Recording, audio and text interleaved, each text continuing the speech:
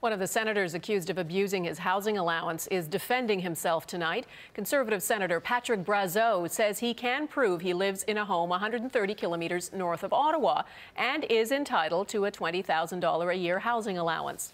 Brazeau is appearing tonight before a Senate committee to give his side of the story. He's coming armed with speeding tickets, tax bills, and other mail, all addressed to him in Maniwaki, which he says is his permanent home.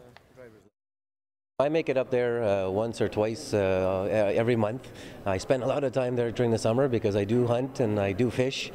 So I'm in the Maniwaki area obviously when I claim that I am there. The Senate is going to audit all its members' expenses, forcing them to back up claims for their housing allowance and other expenses.